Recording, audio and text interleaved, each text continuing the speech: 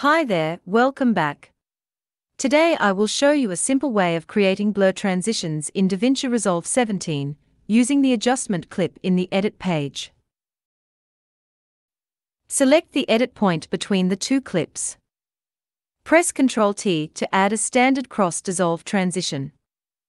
For this demo we extend the duration to 2 seconds. From the Effects panel, drag and drop an adjustment clip to the timeline above the transition. Trim and align the adjustment clip with the transition. Go to the Open FX Filters folder, drag the zoom blur, and apply to the adjustment clip. Move the playhead to the middle of the transition. Select the adjustment clip, and open the Effects tab in the inspector. Set zoom amount to 1. Mark a keyframe. Move the playhead to the beginning of the adjustment clip. Change the zoom amount to 0, and a new keyframe is added automatically. Go to the end of the clip.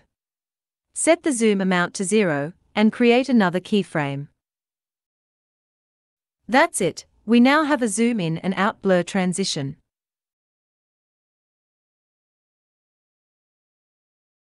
If we turn on the Open FX overlay, we can change the zoom position in the viewer to customize the zoom blur transition.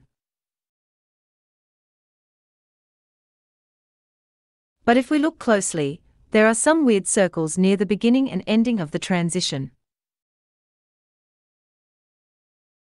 Not very noticeable, we can just leave as is. We can also change the blur type to stylized. Create keyframes for the smooth strength parameter. Set the value to 1 for the keyframe in the middle. Set to 0 for the beginning keyframe. And set the last keyframe value to 0 when the transition ends.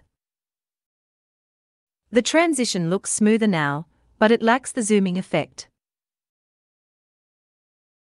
Add another adjustment clip above. Trim it to half of the transition duration. Turn on the dynamic zoom on-screen controls. Change the green zoom starting box. The dynamic zoom control is automatically enabled. Click the swap button to set the zoom in effect. Alt-drag to make a copy, to cover the next half of the transition. Click swap to reset it to zoom out. OK, now we have a smoother zoom blur transition. If we move away the zoom blur transition clip, we get a simple zoom in and zoom out transition. Similarly, we can create a radial blur transition. Keyframe the smooth strength parameter. Change the zoom position if you want.